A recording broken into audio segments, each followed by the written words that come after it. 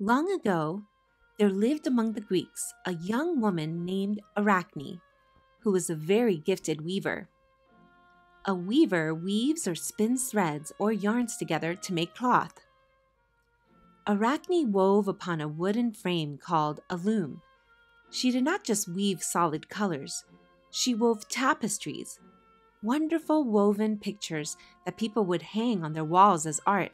People came from distant lands to see these masterpieces in Arachne's studio. A visitor might comment, "This is amazing! Why, look at the leaves on this tree! They look so real that you almost expect them to move in the breeze. And this deer in the meadow looks as if he's going to turn and bound away." The visitors would tell Arachne, "You are the finest weaver in all the world." But then they would add, "Except, of course, for the goddess Athena, who invented weaving." Athena was actually the goddess of all handicrafts, not just weaving. At first, when people compared Arachne's work to that of Athena's, Arachne was flattered. But as years passed, she began to get annoyed.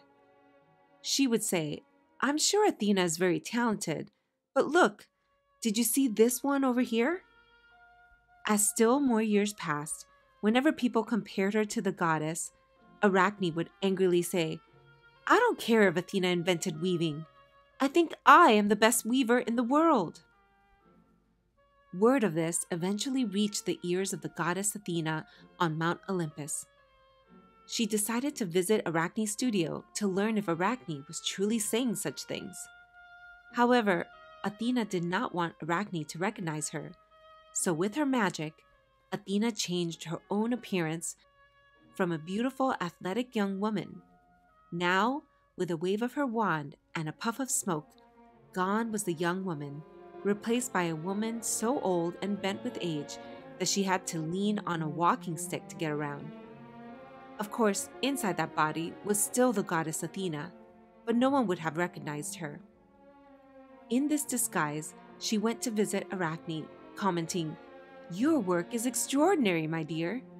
I am certain that you are the finest weaver in the world, except, of course, for the goddess Athena." Hearing this, Arachne, thinking she spoke to a bent old woman, angrily exclaimed, "I am sick of hearing about Athena. I say that I am the best weaver in the world."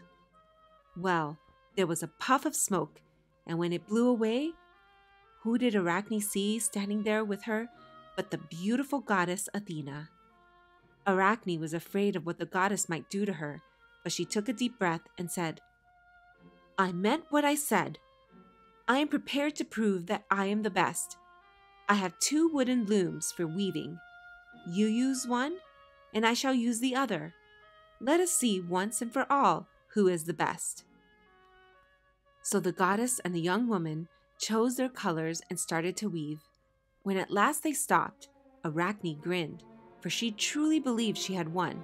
She pointed out all the wonderful features of her work to the goddess. "Look," she said, "see how real the stream looks tumbling down this hillside, and how the water reflects the colors of the sunlight as real water would do? And if you move over here to look, the colors actually change, the way real sunlight would change." At last she turned to see Athena's tapestry.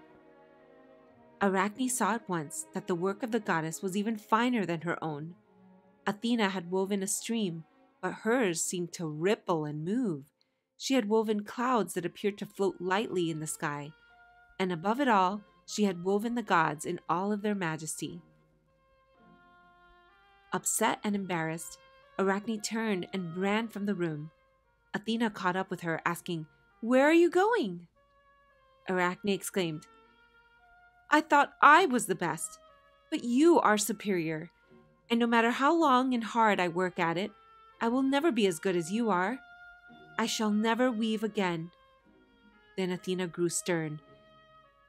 Everyone is born with some special gift or talent, if only he or she can figure out what it is and how to use it.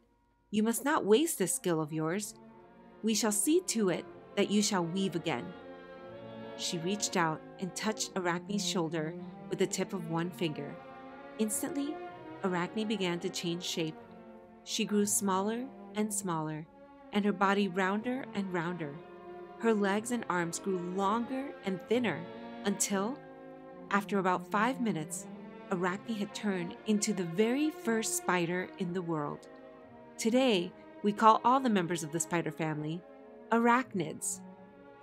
And that is why some people say all spiders are the children of Arachne the Weaver.